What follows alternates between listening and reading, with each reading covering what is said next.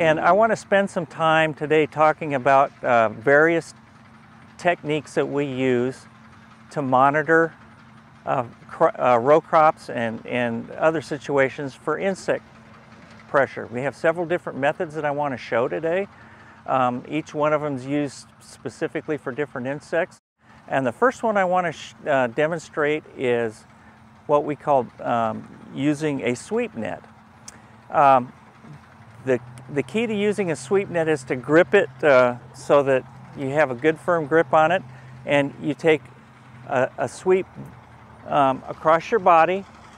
You turn that sweep net 180 degrees and you come back the opposite way. So you're continually sweeping back and forth, turning that net so that whatever is going to be captured in the bag, whatever's out in the field would be captured in the bag as you're sweeping along. And you walk along, you don't stop in one place and sweep, you walk along in a transect in different areas sweeping. Well, we're in an alfalfa field and I'm going to demonstrate the proper technique for sweep netting. Typically we take 30 sweeps in a sample and then take counts of whatever we've caught in the bag. So I'm going to start showing you how we go about doing it. 1, 2, 3, 4, 5, 6, 7, 8, 9, 10, 11, 12, 13, 14, 15, 16, 17, 18, 19, 20, 21, 22, 25, 26, 27, 28, 29, 30. Then flip the contents of the bag over the top so the insects don't escape. Take it and grab it so that nothing escapes there. And then you can start looking to see what you've captured and take counts of whatever insect pests that you're interested in looking for. You'll probably also have a lot of natural enemies and other insects that are in there, but in this case, looks like we got a lot of three-cornered alfalfa hopper and some caterpillars,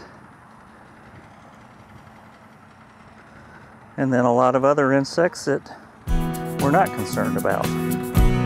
This is a pheromone trap that we use to monitor moth flights in different areas. It's a way to allow for us to have a system in place so we can tell when moths are coming in, and it will alert then a grower or consultant as to when a flight is occurring so they can focus their time on scouting fields when there's a lot of insect activity. This is basically set up to be a trap that's baited with what we call a pheromone that attracts, specifically attracts a certain species, whatever species of insect moth you're interested in. It attracts them into the trap, and then they get caught on a paper like this, a grid paper that has a lot of sticky material on top. So the moths actually get captured and stuck on this paper, and then you can count on you come and check it as often as you want, but you can count every day and see how many moths you're capturing every day. We have pheromones for fall armyworm, regular armyworm, some of the soybean pests like velvet bean caterpillar. You can pretty much get a pheromone for just about any moth caterpillar pest that you want to deal with in your row crops. So we set it up. This is called a delta trap. We set it up. We put the sticky card inside the trap, and it's already has the pheromone that's hanging from the top. So we set it in and close it up like that, and it's protected from rain. And then all we have to do is have a place to hang it. In this case, we're going to hang it right here. And it will sit there and do some counting for us. We don't have to be there watching what's going on. It will capture those. This works really well because a lot of moths fly at night, so you don't really know what kind of flights are occurring because most of them occur at night. So this is a good way to kind of determine when that flight's occurring. You can then use that information to say, oh, we see a fall armyworm flight that's occurring right now. We need to get out and look at our fields right now and make sure that if they're laying eggs, we get kind of an early alert as to when they're out and being active. The next technique that I want to demonstrate is the proper use of a beet sheet. Beet sheets are very useful in crops that are planted in rows. In this case, we have some soybean that are planted in 30-inch rows. They can be used in cotton. Basically any crop that's planted in rows where we can dislodge the pests onto the ground and be able to take counts. So what this involves is using a sheet that has a couple handles on each side, opening it up, and in this case it's marked in square foot rows, and we just place it in between the rows and unfold it, and then knock all the insects that are feeding on those plants in that particular area onto the ground where we can take counts of them. In some crops, particularly soybeans, they're host to several different caterpillars, and they all cause the same kind of damage. They chew the leaves and cause defoliation. So instead of counting individual caterpillars, a lot of times we estimate their activity based upon the amount of defoliation that is occurring on that soybean plant. That requires that the scout or the sampler be able to do two things. First of all, to accurately estimate the amount of defoliation that he's seeing on an individual trifoliate, and number two, making sure that you take representative samples from the lower, middle, and top of the canopy, because sometimes insects like to prefer to feed on one area, but there's leaves on the bottom that can compensate. One of the things about soybeans is that they're very good at compensating for some defoliation, and the amount of ability to compensate depends on their growth stage. For example, when they're in the vegetative growth stage before they've started flowering, they can withstand a much larger amount of defoliation than when they're starting to flower and set pods. Then that amount of defoliation that we use as a trigger, a threshold for treatment, is much lower than it would be at vegetative stage. The next technique that I want to demonstrate is something we call the shake bucket technique.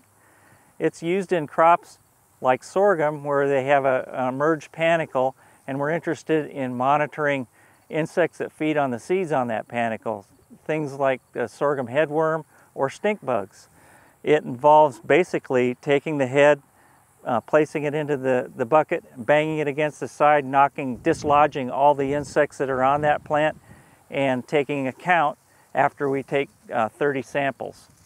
We examine 30 heads. And then we can determine what kind of threshold we have and whether we need to treat or not.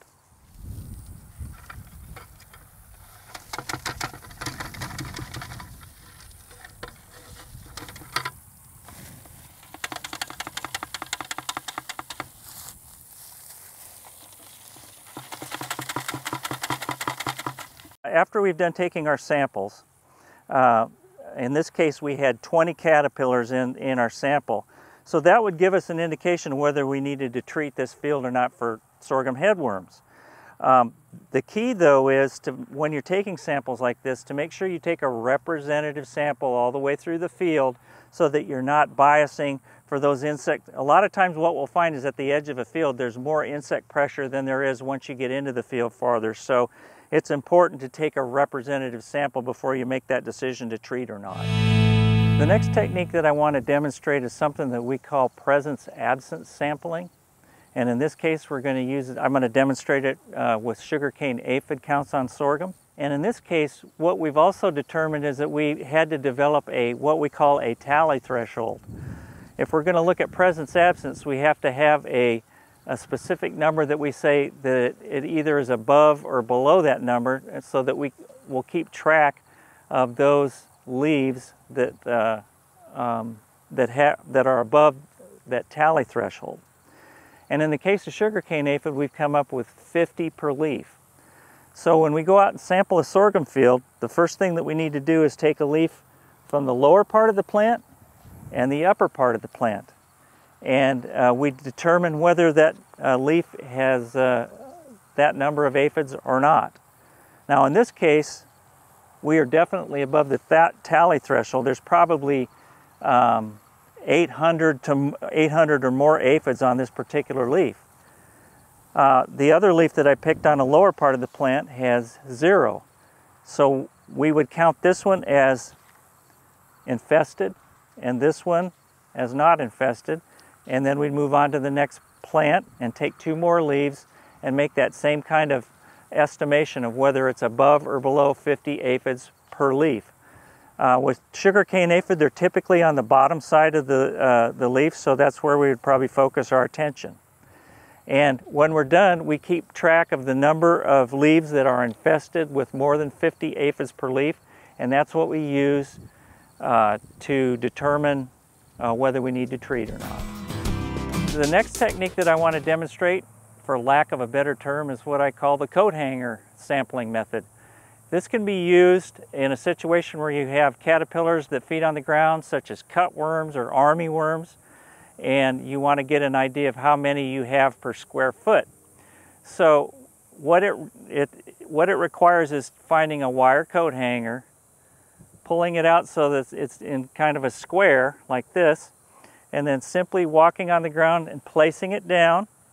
You get down on the ground and start digging through and counting any caterpillars you find within the boundary of that coat hanger. You have to look pretty carefully because sometimes the caterpillars are pretty small, but this gives you an idea, especially for ground dwelling caterpillars in seedling wheat or in pasture. You can take those counts, take samples in a bunch of different areas, and determine whether you need to figure out a way to treat that crop if you need to, based upon the thresholds that we have established.